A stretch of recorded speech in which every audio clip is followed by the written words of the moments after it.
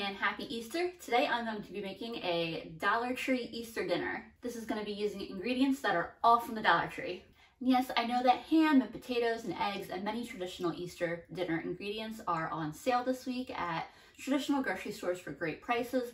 I like to do these videos showcasing Dollar Tree ingredients because not everyone has access to traditional grocery stores, or if they do, sometimes those grocery stores are outside the budgets of what people can afford. I'm very fortunate that I live in an area with a low cost of living with lots of grocery stores around and things are very affordable, but at other times in my life I have lived places where there were not a lot of grocery stores nearby, and if there was a traditional grocery store, it was really expensive. So that's why I like to do these Dollar Tree videos. And it's not saying that Dollar Tree is the best place to buy groceries or the cheapest or, you know, necessarily any particular thing. I just like to show what you can do with a limited variety of ingredients. So with that being said, let me show you what I got.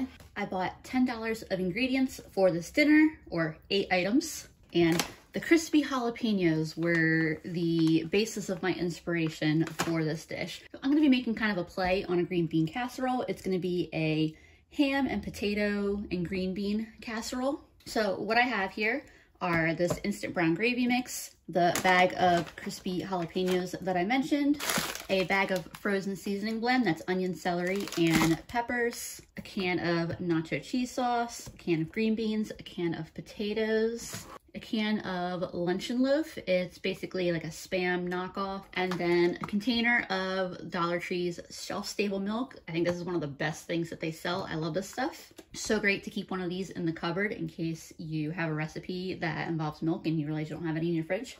The first ingredient I'm gonna tackle is this luncheon loaf. It was the closest thing my Dollar Tree had right now to ham. There's been times in the past where they have had actual slices of ham, but I haven't seen them in a while. The refrigerated sections at the Dollar Tree, any of the Dollar Trees near me, have been a bit sparse the last 6 to 12 months. They used to always carry milk, eggs, different cheeses, several different refrigerated meats like ham, like slices of ham and turkey and that kind of thing. All they had today were chicken-based hot dogs, and so I figured this would be more fun to try. Admittedly, the pork plasma ingredient turned me off from this item in the past. After doing a little bit of research, I am less intimidated by it. And I am also a lover of scrapple, which is another loaf-like pork food that utilizes as much of the pig as possible. So, you know, I'm kind of already used to ingredients like that. So anyway, if you've never opened a can like this before, it may be a little confusing, but it's pretty simple and clever, other than I have no nails to get this off. Hold on. And we're back. Andrew to the rescue. So it comes with this little key-like opener, and this just slides onto this little tab, and you turn.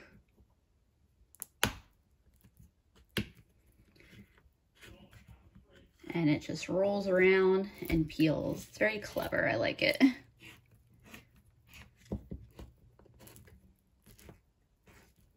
And this is a really, cans like this are nice to have in like an emergency kit or something, because you don't have to worry about whether you have a can opener or not.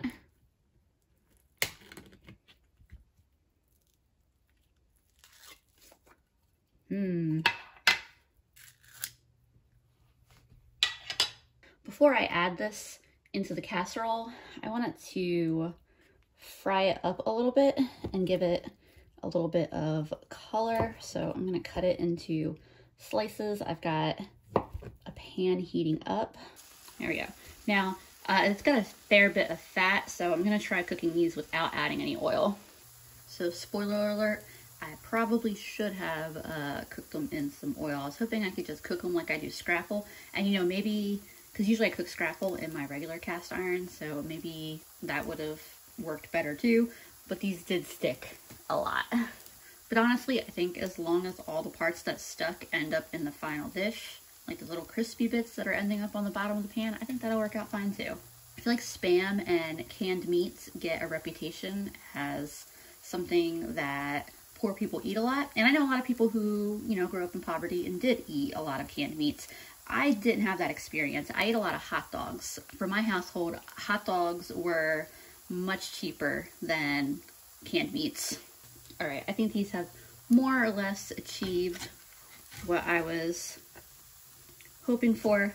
So I'm gonna get them out of the pan. All right, I'm gonna go ahead and get this seasoning blend in the pan. I'm assuming that all of the moisture in this will help lift off these like stuck on bits and it'll all get integrated. Since they're frozen, initially it's really cooling down the pan, but as soon as that heats back up and it gets all hot, these will saute very nicely. These are gonna add lots of really delicious flavor to the dish. By the way, to my friends who celebrated Passover this week, I just wanted to say happy Passover. I had the pleasure of attending a friend's Seder. I found the afikomen. I'm pretty proud of myself about that one. Don't worry, there were no children involved. It was all adults, so I didn't steal it from the kids. You can see that everything did lift right off the pan with these veggies. And I'm just gonna let these cook for a couple more minutes. I'm happy with where the veggies are and they're starting to stick, so we're gonna move on. I've got one of these packs of gravy. I just added a cup of cold water to my pan. Get that mixed in real quick so it doesn't clump. So let me tell you why I chose to use the gravy. So I'm not a huge fan of the kind of classic simple green bean casserole recipe with the cans of mushroom soup, and I can't even remember what other ingredients now. I do love, like I just discovered that I actually love green bean casserole this year, but I make it with a roux. I didn't want to buy oil and flour for this meal. I wanted to try to make do without them. And so I thought that the gravy was a good kind of shortcut for that. And broth, I would have had to buy oil, flour, and broth. It's a little bit different than the oil, flour, broth combination, but it shouldn't be too terribly far off. And actually it might be some really nice flavor. That's thickening up really quick. So I'm gonna add a cup of my milk. I feel like there's probably other utensils I have other than this spatula at this point that would probably be better suited to this. This is starting to get hot and bubbly, so I'm gonna give it a little taste real quick. See what that milk and gravy combo is like. It's pretty good. It's slightly bland. I haven't added any kind of seasoning or anything to it. I'm seeing if I can get away without adding anything. What I'm adding now is that paste nacho cheese sauce. I really like adding like a pepper jack cheese to my green bean casserole. There weren't a lot of cheese options this time around at the Dollar Tree. I chose this cheese because it is a spicy cheese and because it's one of the best cheese products they have. Like, this is actually a cheese versus, I mean, it's very processed cheese obviously, but it is a cheese versus some of their other similar canned cheeses are more oil-based than dairy-based. I'll give this a taste, see if I want to add any more cheese. Yeah, that added a lot of flavor. I think I'll add just a little bit more. I'll have some left over that I'll put in another container and put in the fridge. I guarantee that we can find ways to use leftover nacho cheese sauce. I opened and drained my green beans. I didn't even start preheating my oven yet. I'm starting that preheating to 425. I didn't start it yet because I didn't want to start it too early. But this will probably be ready to go in before it's actually preheated. That's all right. I'm also gonna get my potatoes added. I thought I was gonna have to chop them up a little bit, but then I realized they're diced. We're just gonna pretend that that was absolutely an intentional decision to buy potatoes that were already diced. All right, I'm switching this out. It's not like this silicone spatula is particularly hard to clean, so let's just make my life easier, make it easier to stir this up. My oven is almost preheated. Go ahead and get my meat in there as well. You can see I chopped it up. So what will y'all be eating on Easter itself? Easter isn't a holiday that I usually travel to visit any family for. Usually it's just me, my mom, and Andrew. We don't really have like a traditional meal that we make. We kind of just make whatever sounds good to us. Sometimes it's something super simple. Sometimes it's something a little more extravagant. I'm actually making a turkey this year, but that's not really so much about it being Easter as much as I've been cleaning out my freezer. I'll have another video on more of the meals that I made with that soon. But I have a turkey that I bought last year that I want to go ahead and use up. I bought another turkey this year to have as my like backup turkey, my freezer turkey. But so I'll probably make that turkey, and gosh, it's like a 19-pound turkey. So I'll probably extend an open invitation for all of my friends who aren't doing anything on Easter, aren't visiting family or anything.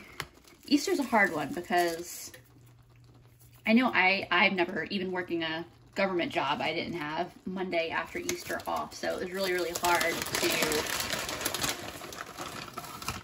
visit anyone when most of my family lives 7 hours away. So this is those crispy jalapenos. I'm mixing those in. Basically, I'm mixing these in as if they were onion crisps. I had a viewer send me the Trader Joe's version of these, and I probably never would have tried them, but they were so good, won me over instantly. So when I saw that the Dollar Tree started carrying them, I absolutely 100% bought them. They're very, very delicious. So mixing in a little over half and putting the rest on top. All right, as you probably heard, my oven is preheated. I'm gonna put this in the oven for like 15 minutes. I hadn't planned at all to make a dessert. I was just gonna make the dinner, and then I very impulsively, while I was at Dollar Tree, just suddenly decided I want a cake. But the Dollar Tree didn't have eggs. I didn't want to buy oil, so I decided to make the kind of cake where you just add in some soda with the cake mix, and that's all you need. There are all kinds of combinations you can do, different flavors of soda, flavors of cake, things like that. But I really love a yellow cake with some chocolate frosting, so I decided that that's what I was gonna do. And Andrew and I really love Sprite. We don't buy it very often, and I bought this big old 1 1/4 liter because it was the same exact price as a can of Sprite would have been. So I'll just measure out 12 ounces of this. But yeah, I had stopped drinking soda a while back, and it usually just doesn't really taste right to me. And Andrew just has, you know, never been like he's always been an occasional soda drinker. But Sprite is one that we both really like, at least in small amounts.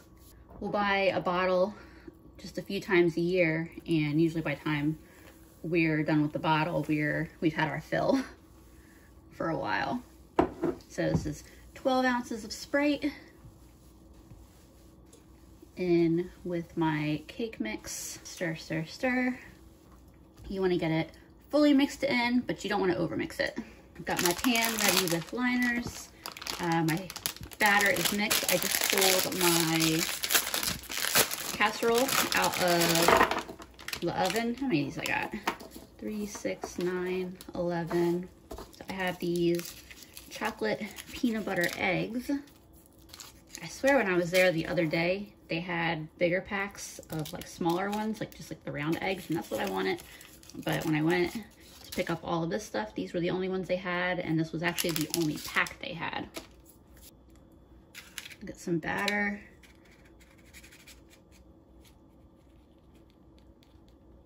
In the cup. Drop an egg on in there, and then cover it up. I might actually break these in half. They're a little bit big. By the way, cupcake liners are one of those things that I don't technically need, but I absolutely swear by. I don't mind cleaning up a little bit of batter that ends up on the top of the pan, but man, I hate cleaning up the little inside edges.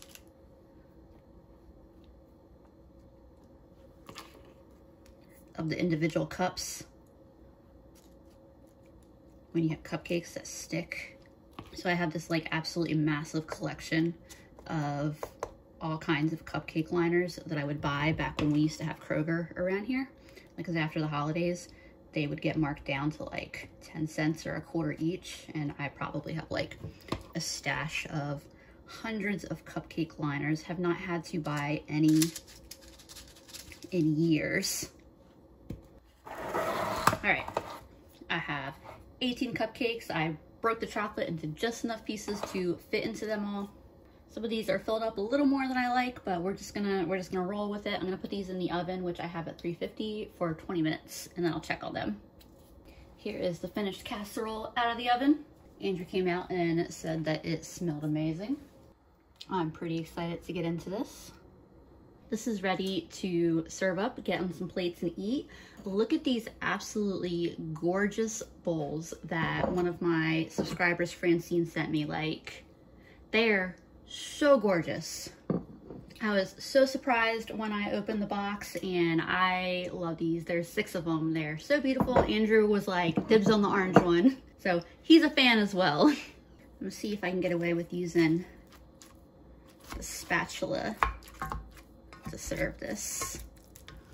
Oh yeah, I think that'll work fine.